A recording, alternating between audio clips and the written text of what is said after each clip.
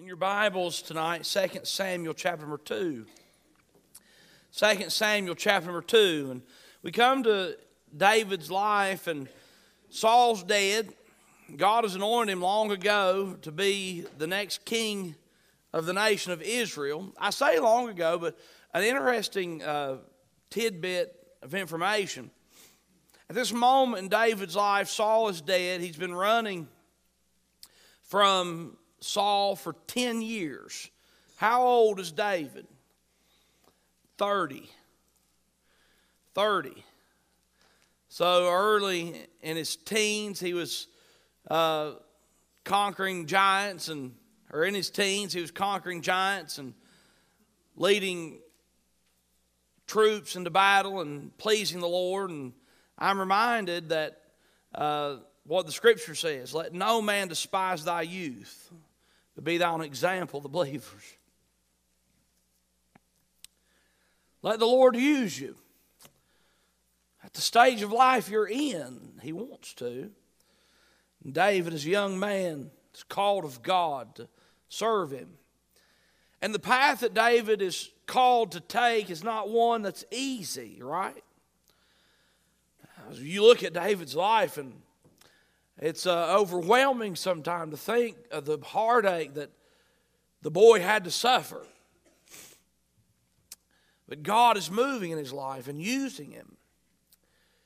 And God is going to bless him. When I get this point in my thinking in the life of David, I almost want to think Saul's dead and David can go, oh, that ain't so. David's not able at this moment in his life or any moment in his life to just say, I got this. I don't need to seek the Lord anymore. I don't need to fight the good fight. I don't need to bear the burden. We had a preacher's fellowship here last Tuesday, and I was so encouraged to hear the veterans. I asked the old guys to preach. I didn't call them old guys when they were here, but if they hear this, I don't care if they. I asked the old guys to preach because the young guys need to hear from the old guys. And Brother Les Ketron got up to preach, and he's a blessing. And he said, I remember thinking that when I got old, it'd be easier. He said, but it's not. And you could listen to that and hear that and be discouraged by it, or you could have the spirit that we ought to have, that it just acknowledges the fact that in every moment of our life, we are in need of God. And in every day of our life, we must seek the Lord and determine to do and know His will and submit to His leadership. It's not discouraging to me to know that life is difficult when I understand that God is almighty. And in David's life, this moment, I wish for him at times, but I'm not near as smart as God, and God knows that David doesn't need a situation where he just says, I've got this, I don't need God. We see what happens later in his life when he gets that mindset. He slips into immorality with Bathsheba. I've kicked back and forth what to call this message, and my official title, I guess, is King David, Anointed and Opposed. But I guess my secondary, unofficial title of this message is I Just Keep Trusting My Lord. Because at this moment, Saul is dead, and in chapter number 1, David mourns Saul, and oh, how the mighty are fallen. He rehearses the psalm that God puts in his heart about that moment. It's almost like when we get to chapter 2, that surely David gets to the place where finally he's the king. And he is. But that's not all. It's not like Saul's gone and this event has occurred and everything else is going to be, because that's just not how it works. A lot of people live their lives in great disappointment because they think of some event that's going to transpire in the near future that will give them the relief that they need and they can live happily ever after. I'm confident you can live happily ever after, but it's not going to be the byproduct of something you get or something you do or something that happens in life. You can live happily ever after when you depend on the mercies of God every day. You know, some of us, we have these ideas that surely when I graduate from high school, I will have accomplished that and it'll all be smooth sailing from there on out. All you folks that graduated from high school, is that true? No, it isn't. Then we have this idea that, well, if I can graduate from college, then surely when I've completed the task of graduating from college, then everything else after that is going to be, whew. Those of you who've graduated college, is that true? Give a mighty no, no. Then you think, oh, wow, if I could just get married, then it's all going to be easy from that point forward. And all the married people said, you've lost your ever-living mind. Marriage is very good, but it's not very easy.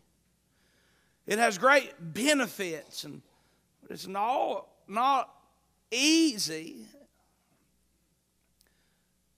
People with careers saying, if I can get to the next promotion, if I can only be the boss, then it'll just be smooth sailing. Those of you who have made it to the place where you're the boss, is it easy up there? No. If I can have my own business, then it'll all be, whew. Is it easy there? No. We think, oh, if I can just retire. You know what you do? Huh? Everybody's laughing. When you retire, all you do is change your schedule. You change your schedule from going to work every day to going to the doctor every day. That's just what happens. If I could just retire.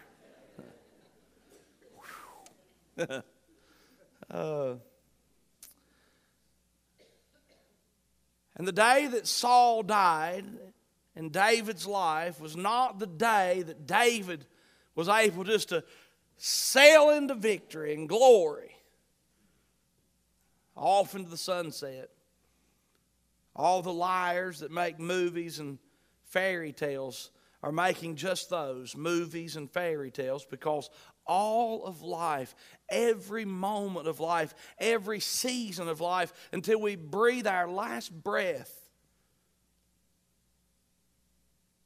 if we're going to have what we need, is going to be determined by whether or not we submit to the will of the Lord God, whether we trust in Him and seek Him. And this great event in Saul's and David's life is no different than the ones we anticipate may just set us free. David had to keep trusting the Lord. King David was anointed and opposed. In this passage of Scripture, we see a transition. It's a transition time, so it's a little, I wouldn't say it's disjointed at all, but the stories are interesting. And some things I want to help you with and show you as we read chapter number 2 of 2 Samuel together. Let's see what the Bible says.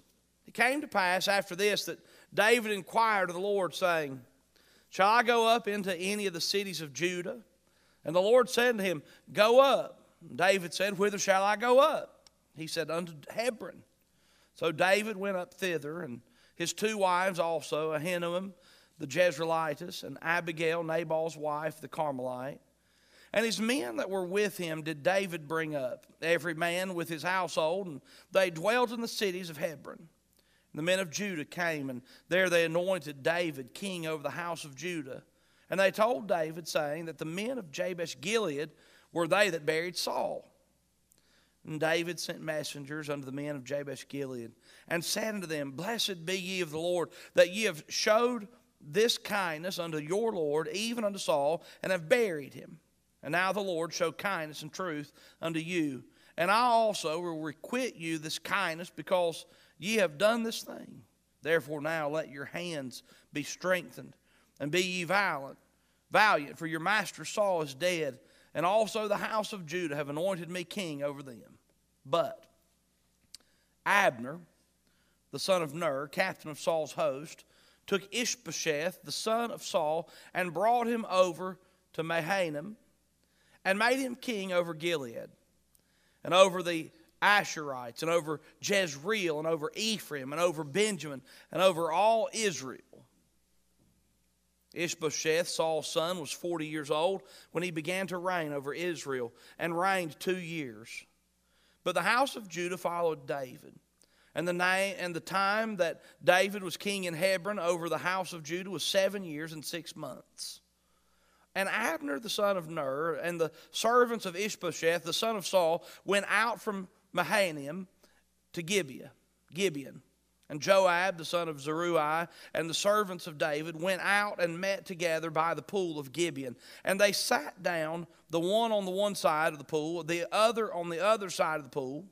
And Abner said to Joab, "Let the young men now arise and play before us." And Joab said, "Let them arise." Then there arose and went over by number 12 of Benjamin, which pertained to Ishbosheth the son of Saul, and 12 of the servants of David. And they caught every one his fellow by the head, and thrust his sword in his fellow's side, so they fell down together.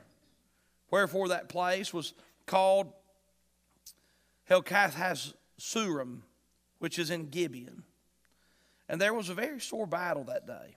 And Abner was beaten, and the men of Israel before the servants of David. And there were 3 sons of Zeruiah there, Joab and Abishai and Asahel. And Asahel was as light of foot as a wild roe. And Asahel pursued after Abner.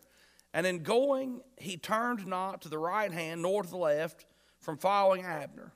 Then Abner looked behind him and said, "Art thou Asahel?" And he answered, "I am."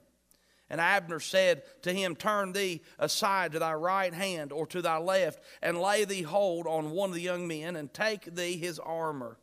But Asahel would not turn aside from following of him. And Abner said again to Asahel, "Turn thee aside from following me. Wherefore should I smite thee to the ground? How then should I hold up my face to Joab thy brother?" Howbeit he refused to turn aside. Wherefore Abner with the hinder end of the spear smote him under the 5th rib, that the spear came out behind him. And he fell down there and died in the same place. And it came to pass that as many as came to the place where Asahel fell down and died stood still. Joab also and Abishai pursued after Abner. And the sun went down when they were come to the hill of Ammah, that lieth before Giah, by the way of the wilderness of Gibeon. And the children of Benjamin gathered themselves together after Abner, and became one troop, and stood on the top of an hill. Then Abner called to Joab and said, "Shall the sword devour forever? Knowest thou not that it will be bitterness in the latter end? How long shall it be then, ere thou bid the people return from following their brethren?" And Joab said, "As God liveth, unless thou hast spoken surely then in the morning the people had gone up every one from following his brother." So Joab blew a trumpet, and all the people stood still and pursued after Israel no more, neither fought they any more. And Abner and his men walked all that night through the plain, and passed over Jordan, and went through all Bithron, and they came to Mahanaim. And Joab returned from following Abner. And when he had gathered all the people together, there lacked of David's servants 19 men and Asahel. But the servants of David had smitten of Benjamin and of Abner's men, so that 360 men died. And they took up Asahel and buried him in the sepulchre of his father, which was in Bethlehem. And Joab and his men went all night, and they came to Hebron at break of day. So we read here this chapter of Scripture, and I appreciate you allowing me to read God's Word to you. I'm determined that there's never a waste of time when I read the Bible and when we read God's Word together. And I love reading the text and reading the Scripture, because really I want you to understand more of what the Bible has to say than what Cody has to say, because what the Bible has to say is eternal and inspired, and I love God's Word. When we come to the story, we see the transition that David is going to begin, the process of becoming the king of all of Israel.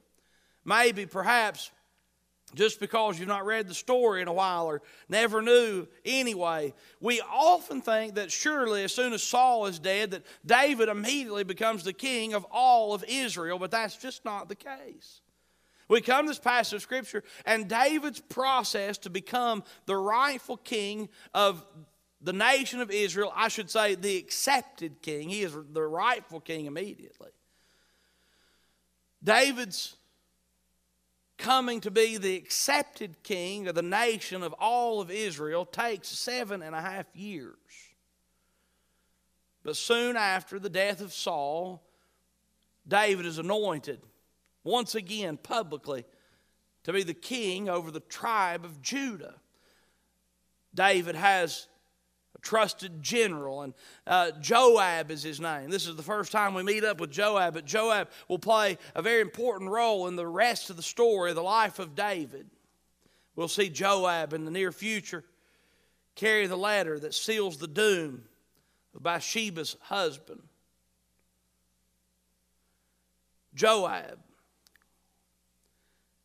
And in this text we have 2 kings and 2 generals, and they're going to fight.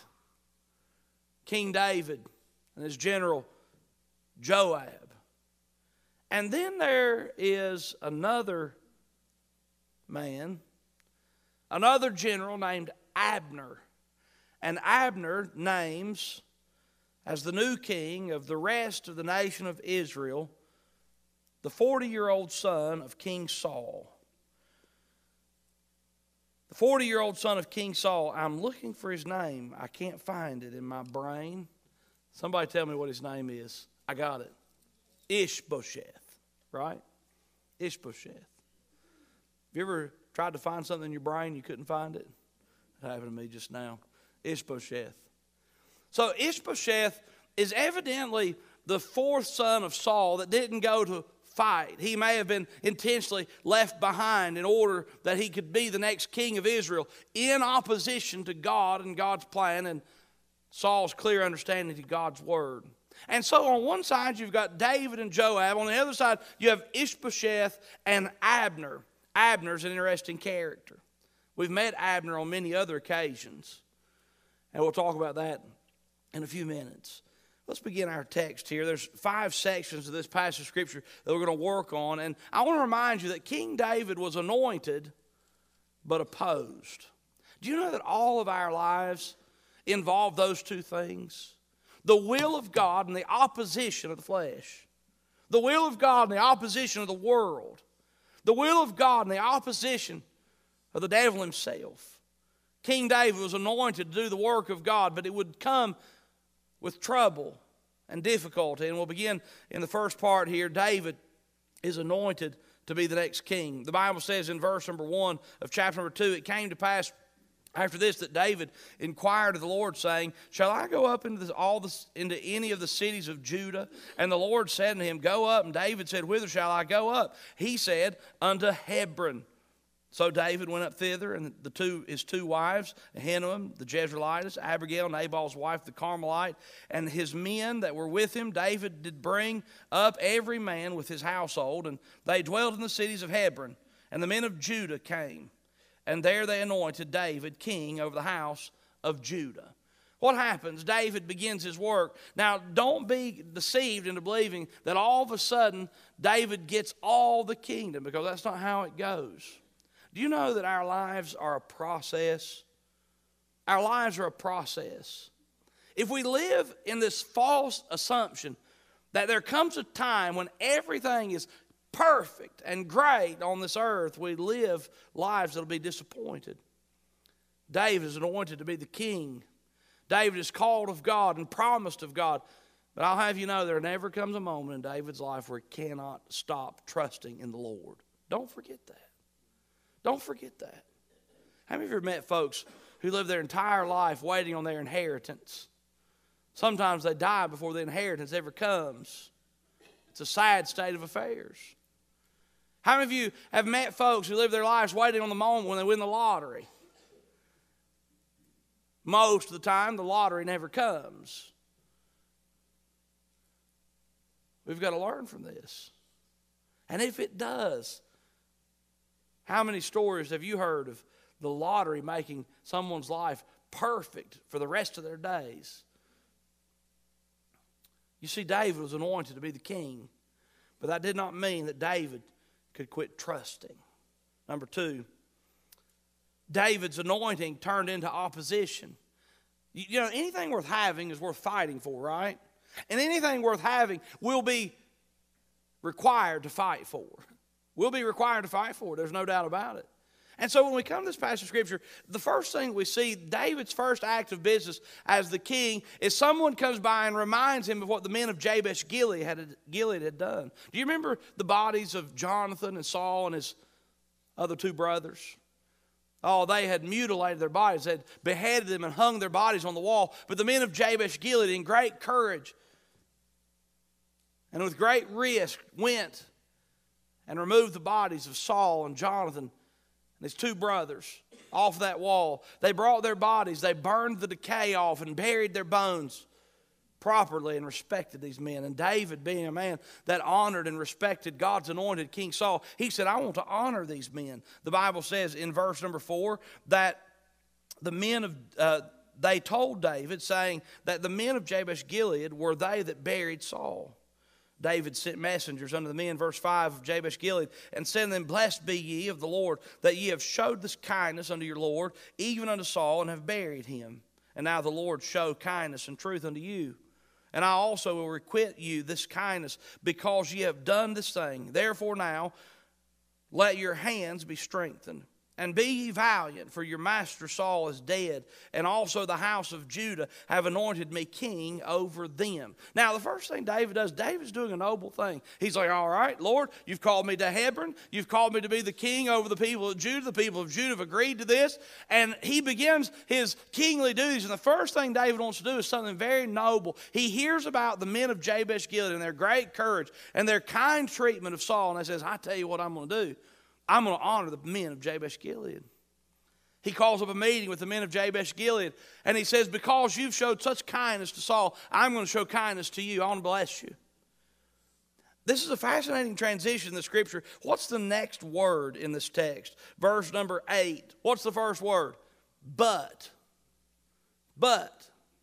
Now, David's wanting to do the right thing, but the word but in the transition here makes me believe that Jabesh Gilead did not accept David's kind extension. They didn't accept David's call and request to become faithful servants of King David.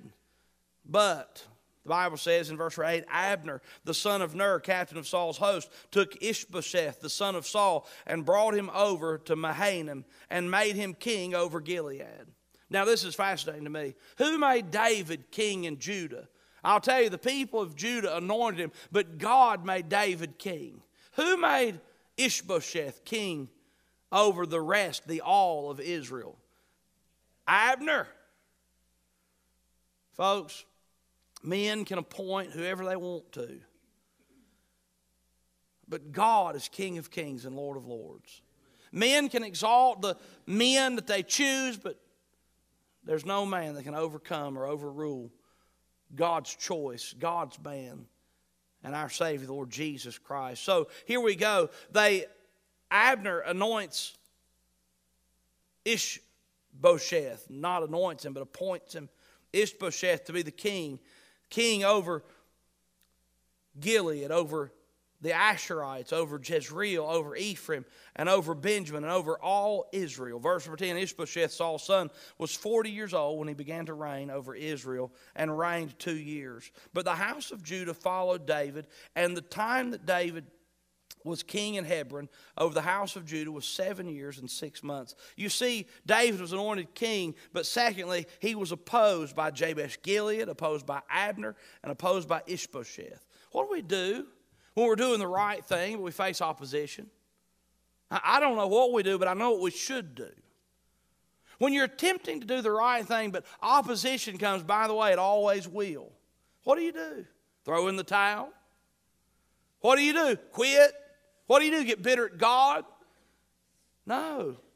When you're doing the right thing, you should anticipate the fact that the devil is going to hate it. The flesh is going to hate it. The world is going to hate it. And when you face adversity, you should keep on keeping on, trusting the Lord, because God's way is right. What did David do? When the people of Jabesh Gilead declined his generous request, he just kept on trusting the Lord. He kept seeking the Lord. He kept serving the Lord. What did he do when that rotten, good-for-nothing Abner stood up against him? There's some interesting things about Abner that I think are fascinating. Abner. Oh, Abner. Where do we meet Abner? In 1 Samuel, in the story of David. I'll tell you, Abner had been serving faithfully at the side of Saul. It's an honorable thing that he did. But Abner was the kind of guy that David liked to pick at. The first time we see Abner, you know where Abner is? Abner is helping King Saul. And the day that David kills Goliath, it's Abner that brings David into the presence of Saul. Abner. Do you remember that time when David and his men catch Saul and his men in a cave? And David cries out to one of Saul's leaders and says, "You should be ashamed, Abner, because you did not protect your king." And I can't help but think that all along, as we've learned more and more about Abner, that Abner was a jealous, envious man. Abner now is opposing David. What's David do? In face of opposition, David just kept trusting the Lord. Now look, you're tempted. You say, "I've tried to be good. I've tried to do the right thing, but it just doesn't seem to be working for me. I still have trouble." You just keep trusting the Lord. You'll be glad you did. You see, David was anointed. David was opposed. The next part of this passage of Scripture, we meet up with a civil war. There's an interesting event that takes place. And so David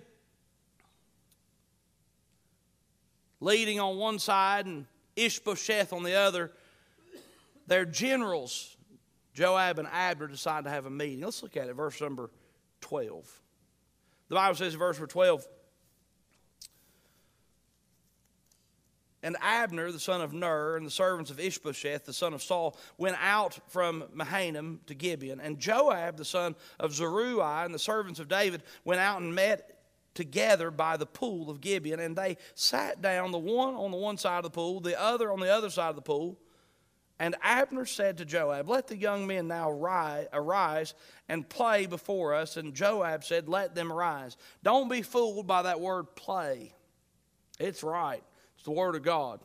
But what were they doing? I'll tell you what happened. Joab and Abner, I don't know if they did this with the consent of their kings, but Joab and Abner decided to have a meeting. Let's settle this thing. And so Joab has 12 men of war. Abner has 12 men of war. And they decided to settle this thing, and they said, "Let's let the boys compete and see what happens." It would remind you of a scene like David and Goliath when Saul said, "I'll tell you," when Goliath cried out, "I'll tell you, if one of the Israelites can take me, then we'll all forfeit." And so we have this story. They say, "Let's rise, let's let them play, let's let them fight."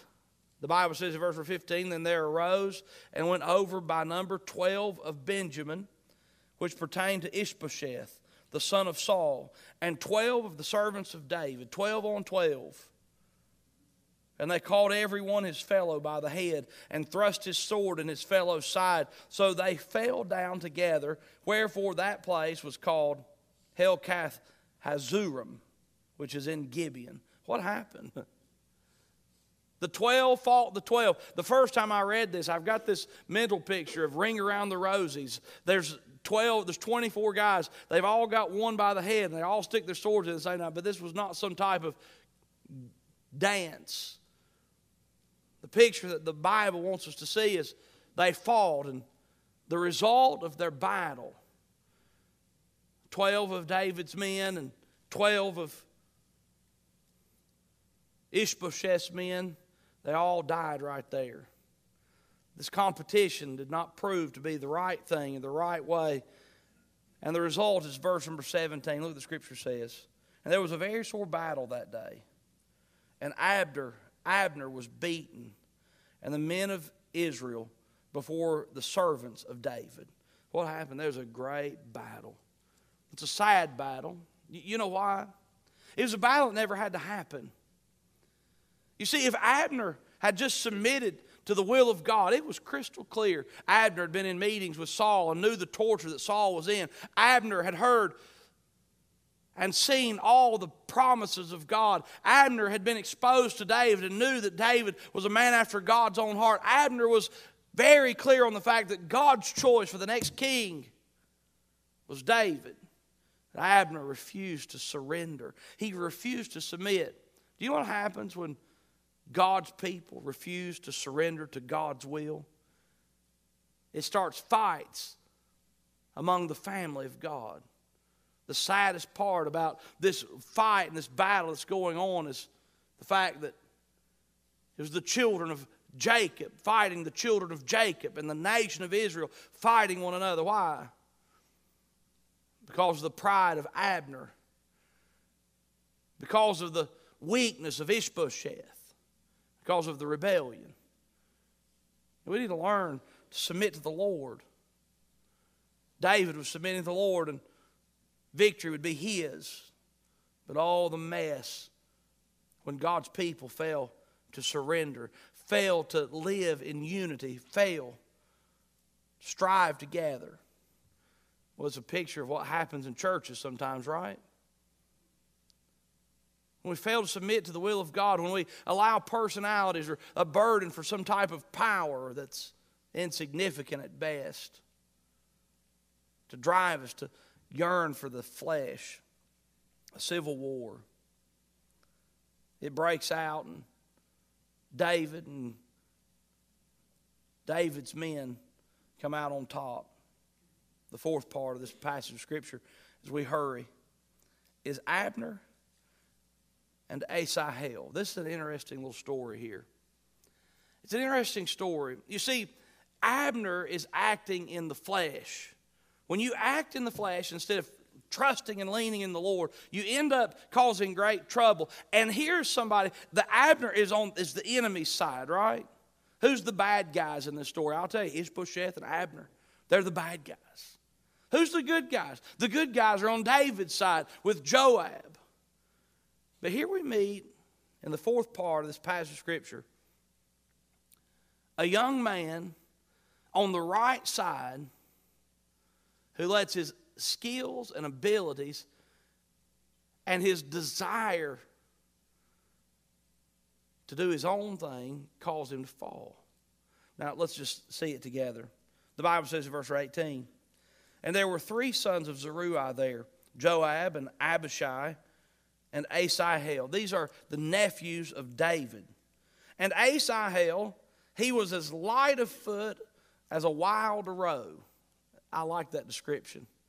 You look at me and you think, that guy is definitely as light of foot as a wild roe, right? That would not be true. That means he's fast.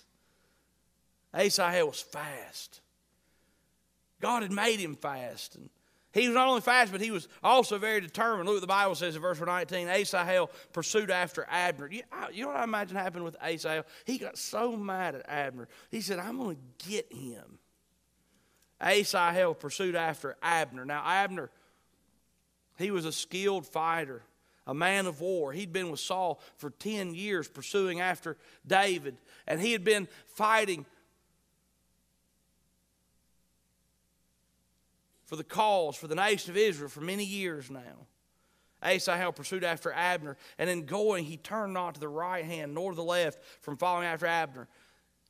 He's going to run him down. I'm going to get him. I'm going to get him. Then Abner looked behind him and said, Art thou Asahel? And he answered, I am. I can't imagine exactly how this scene looks, but Asahel is finally caught up with Abner. And when he catches up with Abner, Abner is making his way somewhere. And Asahel, I can just imagine this fast, fleet-footed young man is tapping on the back of Abner, this man of seasoned man of war. I'm going to whip you, boy. I'm going to whip you. And Abner turns around and says, are you Asahel? And the Bible says, he answered, I am. Verse 21. And Abner said to him, turn thee aside to thy right hand to thy left, and lay thee hold on one of the young men. He says, if you want to fight somebody, fight one of the young guys. Don't fight me. If you want to fight somebody, if you want to pick a fight with somebody, pick a fight with one of these other guys. Don't fight me. He says, lay thee hold on one of the young men, and take thee his armor. But Asahel would not turn aside from following him. What's he do? He just keeps on picking. I'm going to wear you out, Abner. I'm going to wear you out. And Abner said again to Asahel, turn thee aside from following me. Wherefore should I smite thee to the ground? Why should I kill you? He says, if I kill you, how then should I hold up my face to Joab, thy brother? He says, if I end up having to go over and try to be allies with Joab, how am I going to face Joab if I smite you to the ground, you little pipsqueak? Verse 23, howbeit he refused to turn. Wherefore Abner, with the hinder end of the spear, smote him under the fifth rib, that the spear came out behind him, and he fell down there and died in the same place. What happened? It's a sad moment. A man who's determined in the power of the flesh to attempt to do the work of God. By the way, you can't do the work of God in the power of the flesh. And if you think somehow you can pick a fight with the devil and win, you're wrong. You're no match. It's a sad moment. I just imagine it like this. Abner's carrying his spear, and Asahel's called up to him and poke him in the back. I'm going to fight you. I'm going to fight you. Abner says, are you Asahel? Asahel says, yes. He says, pick on somebody your own size. Pick one of these young guys. Fight them. Don't fight me. And Abner just keeps on going. Asahel says, I want you. I want you. And finally, Abner's had all he can stand with a spear in his hand, with a sharp end out the back. He goes, and right through Asahel's fifth rib and out the back of that young man. And he falls to his death.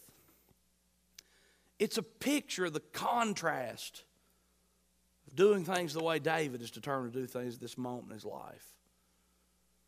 We need the Lord. We need the Lord. We must never stop seeking the Lord. You may be strong, you may be talented, but you need the Lord. And we learn we must just keep trusting the Lord. The Bible says that Asahel fell to the ground, and as many as came to the place where Asahel fell down and died, they just stood still. When they got there, they said, that's fine. I've got to stop pursuing. I've got to do this the right way. They learned from the fall of Asahel. To make a long story short, the passage continues with victory and a truce. Abner says, look, we've got to stop this mess. Joab agrees. They never fight again. But I'll tell you who won that day. The people who are trusting the Lord. The Bible gives us a glance at the scoreboard. Verse 30, Joab returned from following Abner. And when he had gathered all the people together, there lacked of David's servants 19 men and Asahel. 19 men of David's fell to their death that day. 12 of them were in the initial fight, 12 on 12. And Asahel, 20 total. 7 beside Asahel in the first 12. But, verse 31, the servants of David had smitten of Benjamin and of Abner's men, so that 360 men died. 360 died. Let me tell you something. It's a tragic thing to try to do the Lord's work in the power of the flesh. It's a tragic thing to try to live life deceived into believing that somehow you can do it because of your might, that you can do it because of your past experience, that you can do it because you've reached a certain point. Abner's going to learn. Ishbosheth's going to learn. Asahel learned the hard way. But David teaches a great lesson. What's that lesson? You and I have to keep trusting the Lord. Just keep trusting Him. Oh, He's going to make Himself real to you. He's going to prove Himself faithful. And when you're on the Lord's side, hallelujah. David, what did he do? He was anointed and opposed. But in the midst of opposition, he just kept trusting the Lord. Let's pray.